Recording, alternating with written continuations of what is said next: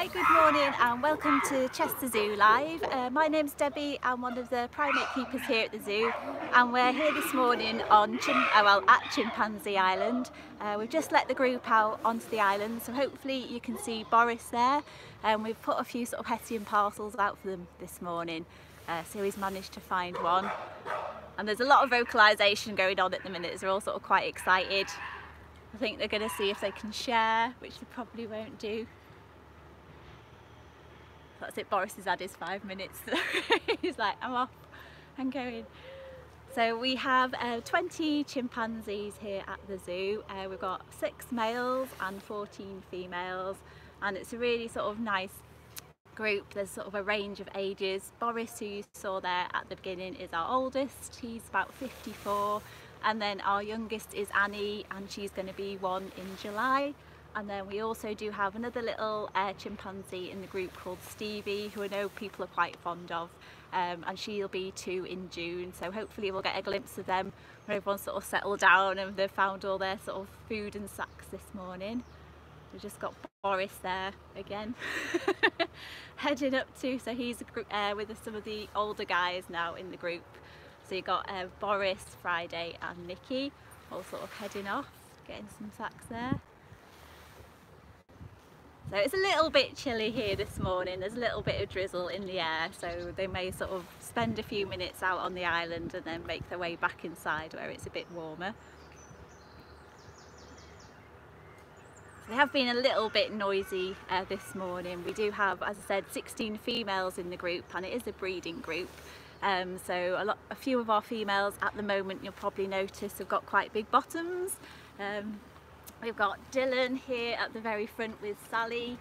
She's got quite a big bum at the moment, so he's very interested in her, following around, checking out her bum. So chimpanzee females sort of come into estrus sort of between sort of 11 to 12 days is when they're sort of at their maximum sort of fertility.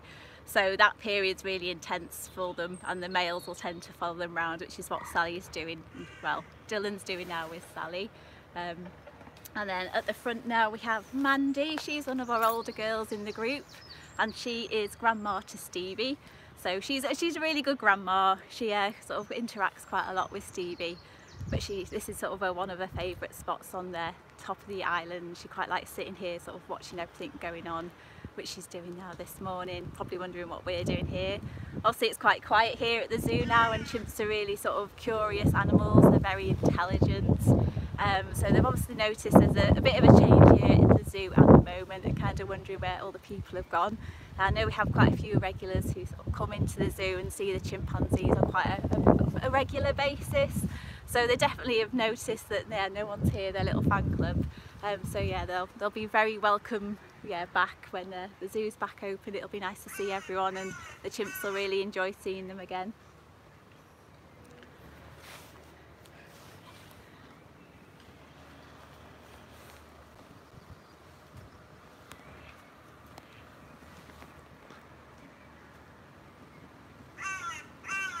So as I said, Boris is our oldest chimp in the group, and as I said, he's about 54 years old. The oldest chimp sort of recorded is about 66 years old, but this is really quite old.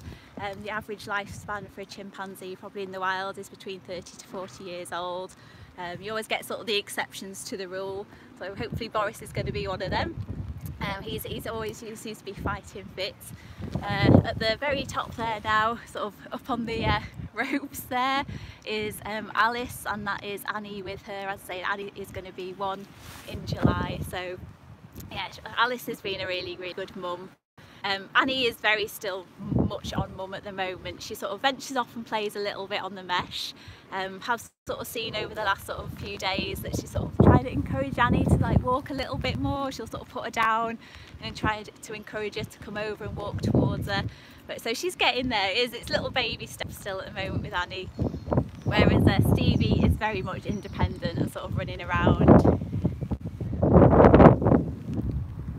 I think they're all heading in a little bit out. The rain's got a little bit heavier. So yeah, we'll head over to near the front of the island as Stevie has appeared with her mum Zizi. So we have Zizi is, as I said, mum to Stevie, and there is also Tina, who's making a dash in there, who is sister to Stevie. So we're just going to try and follow them in, see what they're up to. And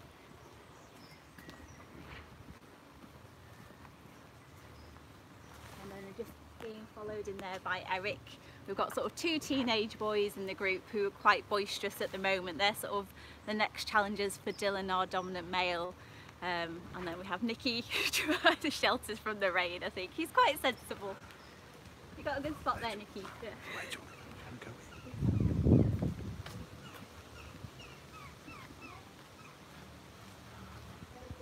So we've got a little family group there. So we've got Stevie, I don't know if you can see in the camera there. So yeah, they've been sensible and they've headed inside out of the rain. So we've got Tina, who's just stood up there now having a bit of a sit down.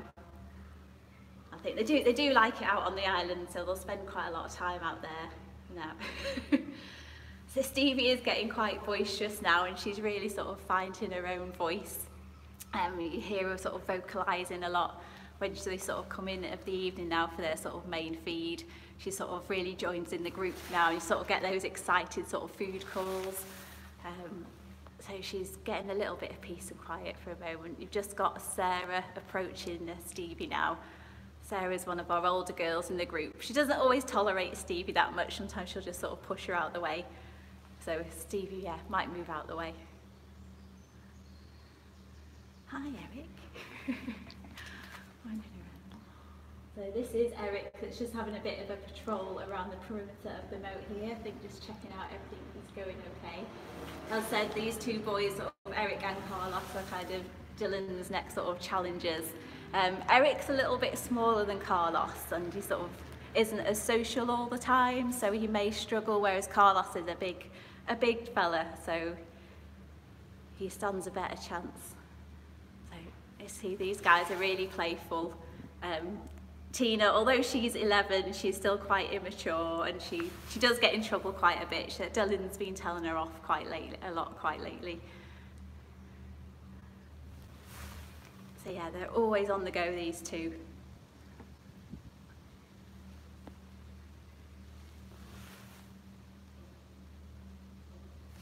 So one bit of sack is never enough. They'll always try and steal each other's if they can get hold of them. It's quite nice. There was food in these parcels, which obviously they've got out, but then they'll spend a lot of time sort of just making their own little games up and being quite inventive. I say the chimps are so intelligent, some more so than others. They all have sort of their different quirks. Stevie is very confident. She's just a really nice character. I'm not sure if Sarah's sort of getting annoyed a little bit by her or she wants to play. And here's Boris, he's just coming in now with a good stash of sacks there. He'll probably come up to the window a little bit, be a bit curious. As I said, Boris was hand-reared back in New York, and then he came to the zoo years ago and has been here ever since. So he is still quite focused on people. He does kind of like the attention. And he's a bit of a poser, aren't you? Yeah. Giving a good pose there. So he's just got some nuts there that he's gonna get his way through. So the chimps do get a varied diet here at the zoo. They've kind of had their breakfast already this morning, which is just some like primate pellets that we give them, along with some veg, and then they'll get a sort of 3 or 4 feeds then later on the day, which is the same, a bit of fruit and veg, some more pellets. We also give them lots of things like leaves, like willow, which they really enjoy. Hiya. What are you up to? You can really read a lot in their expressions, and it's easy to see if they're angry or mad at you, or if they're being playful. If they're being playful, quite often they'll kind of tap their feet and stamp around and slap their hands as well. Or obviously, if they're annoyed, they just look really annoyed, don't you? You look pretty chilled there, Bodge. Yeah. Same morning.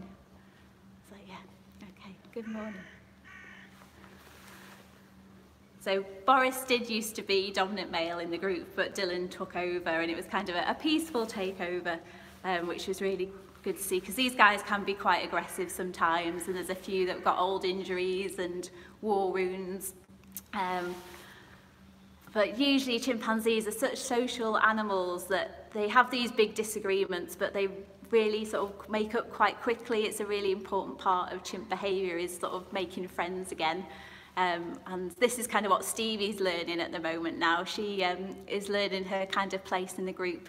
You might spot on Stevie that she has like a little white tuft on her bum, and this kind of makes her sort of a little bit special in the group, and it means she can get away with some behaviours that the other chimps can't. So like, for example, she can maybe slap Dylan, the dominant male, on the head, and that's fine, but if one of the girls did that, then they'd be in a lot of trouble.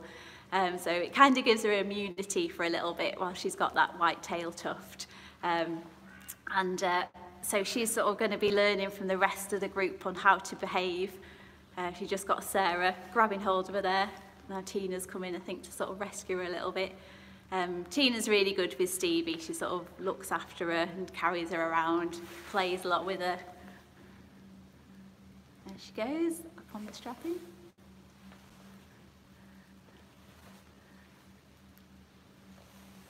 Yeah, so as I said, Stevie has got a lot to learn in this group. As I say, there is 20 of them. They've all got different personalities, all things they like and don't like.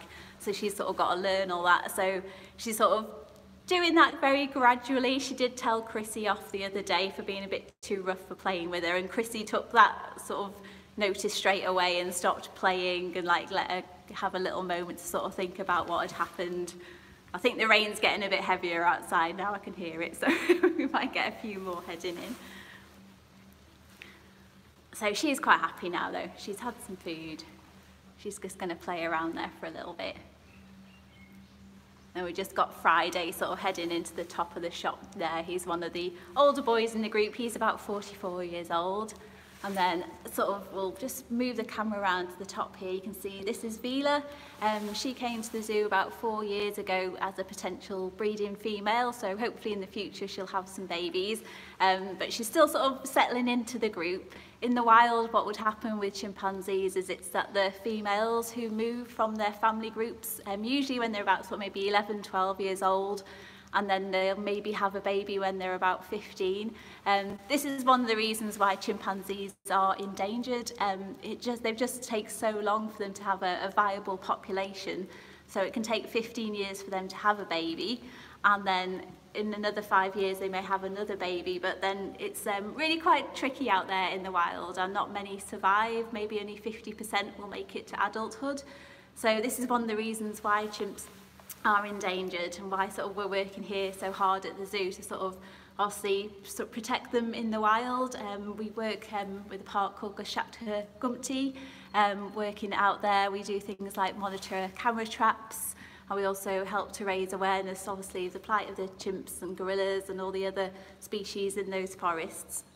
The camera traps are really important because they sort of monitor obviously the animals, and they can see how populations are doing.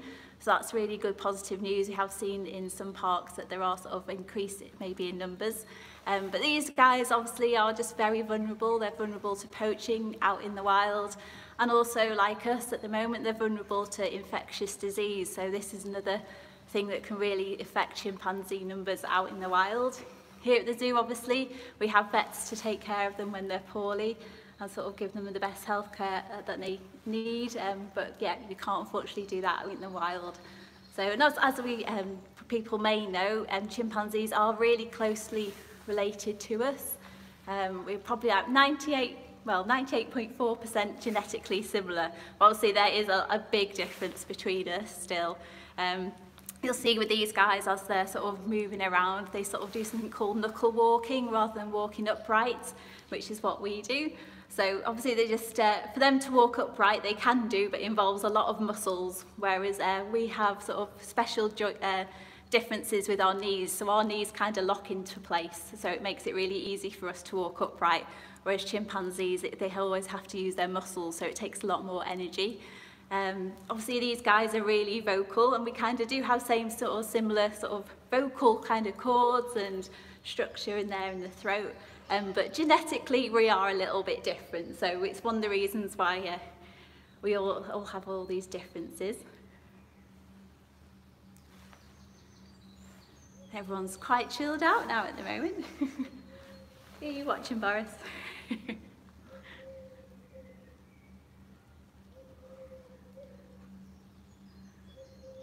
So in the moment in the yard, we have a majority kind of our girls and our older boys. I think Dylan and Carlos are sort of troublemakers in the group, are sort of having a good nose outside. Chimpanzees in the wild can live in really large groups, maybe up to sort of 200. Though a typical group might be sort of 20 to 30, and they'll split off from each other during the day and come back. So you'll maybe get lots of like little groups in an area, especially if there's lots of fruit in trees, and then eventually they may all come together. So our guys here, some will go out onto the island and spend a bit of time out there, others will come inside and just chill out. We've got Stevie playing there with Eric. He's being quite gentle with her.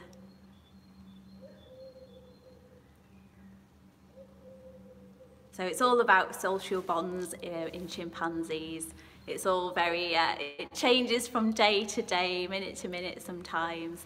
Obviously, especially with a chimp like Eric, who maybe thinks he might like to be a bit higher up in the group, will sort of needs to kind of work out who's his good friends in the group, and he needs to kind of have them on side, because although the males in chimp groups are the dominant ones and the females are lower ranking, they do need support of the females. They can't just rely on sort of strength alone to be in charge. So they really need to make an effort to win their friends over and keep them on side. It's why we've got our older guys here still in the yard, have been here together years, so they're a really close-knit little group of boys. We can wander out and see who's outside.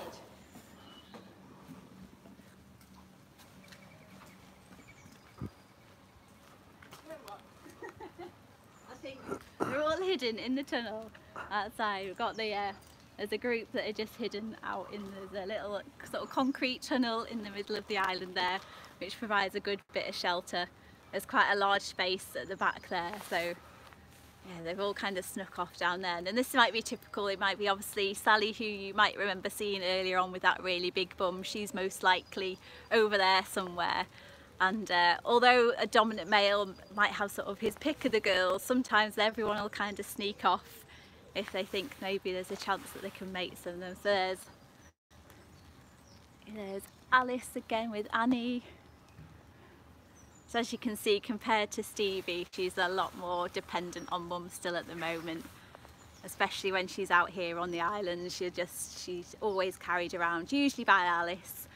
We do have Alice's sister in the group, a female called Chrissy, and she's a really good auntie and she looks after her as well. And then we also have another chimp called Patty, who people may have seen on Secret Life of the Zoo when she sort of first took Stevie when she was a very tiny baby. And Patty's kind of lost interest a little bit on carrying Stevie around now. She's too big for her, so she quite likes to take care of Annie as well.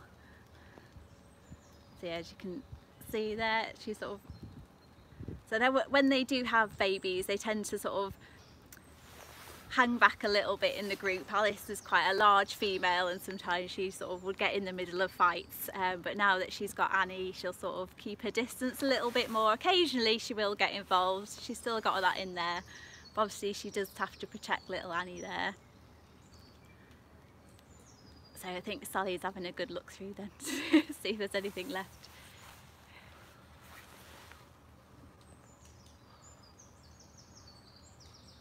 So out here on the island, there are lots of things for them to forage around, all the bushes. They'll eat things like the berries that come out onto the island. They do eat nettles as well. They seem to quite like the tasty nettles. They'll eat those. So it's quite nice seeing them forage around. There's some quite big fish in the moat around here at the zoo as well. So sometimes that does scare the chimps a little bit when they jump out. Because yeah, although they are sort of very strong animals and very tough, little things sometimes can upset them and you're never quite sure what it'll be. They can be a little bit unpredictable.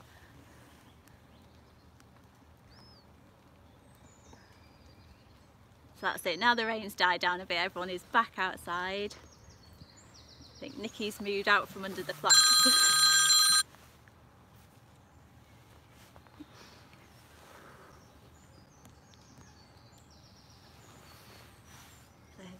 Being very quiet at the moment. Probably jinxed it now. But yeah, because they can be, they're some of the largest, loudest animals here at the zoo sometimes. It's all you can hear when they're sort of having a bit of a disagreement. But generally with chimps it does sound a lot worse than it actually sort of looks, because it's all about bluff and display. Sort of they'll try to intimidate each other. They don't really want to get into a fight, because especially the males do have big canine teeth which can inflict sort of quite a lot of damage, so they'll just try to sort of bluff each other, and it's all about intimidation and sort of give the impression of who's the biggest. And as I say, they do rely on their friends in the group. So the boys, we've got, I don't know if you can see Carlos, he's just sort of down there. So as I say, he's sort of probably the next challenger for Dylan there. He's a very clever chimp, he's very social, he gets on well with a lot of chimps in the group, and you can see him sort of getting involved in little disagreements, and he'll sort of, if there's an argument, he will get in there and maybe try and settle things. So it kind of shows that he can take care of the group and sort of sort problems out when they happen. And Dylan is kind of just taking a little bit of a back seat sometimes, which might not work in his favour.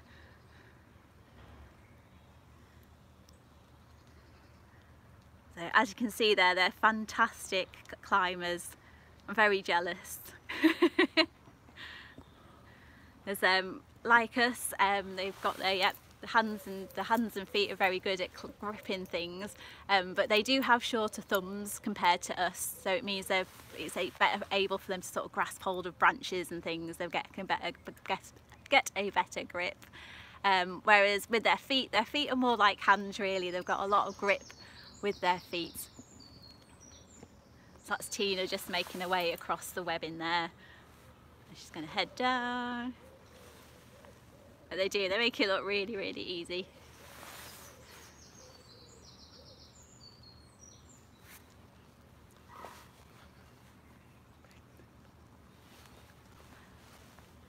So we're going to leave these guys to it. Hopefully they'll enjoy probably have a little bit of a nap now. So I hope you've enjoyed meeting our chimps here at the zoo. Thanks very much for joining us this morning.